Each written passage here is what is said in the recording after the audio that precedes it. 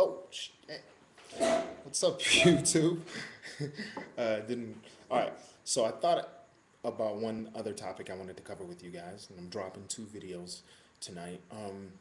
Here's something. So I'm filming today, and I had the weirdest thing ever happen, and this is what it is. So I'm making a short film for this film festival.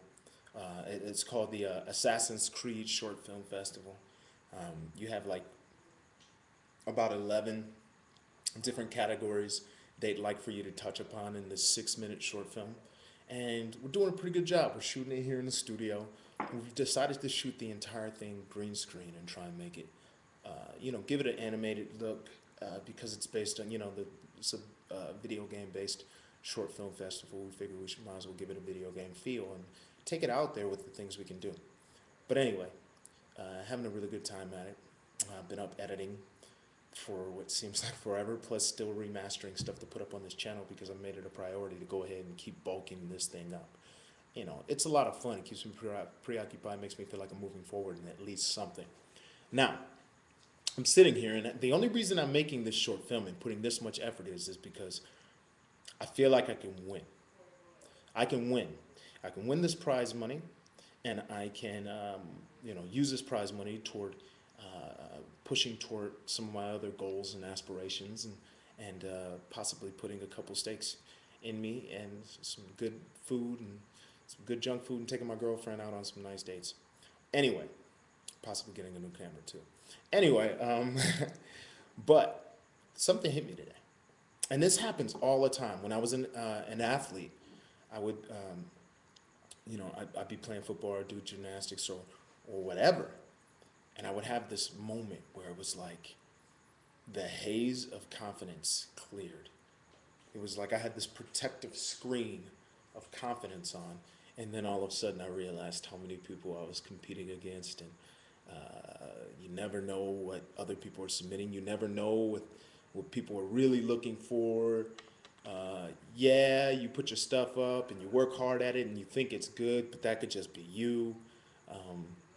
And I realized confidence is a weird, weird thing. I don't know if, like, when you go in for a job interview and you're confident, does it really show? Like when you walk in, do they look at you and go, that's a confident guy and I'm going to give him the job because he's confident? Or do they not realize it at all? You're just an average Joe. You're just like everybody else that walked in, and you didn't get, and they're not going to give you the job, or they gave you the job because they liked your shoes or your shirt or you smell good instead of your confidence. Does confidence? I know it sounds weird. Does confidence exist?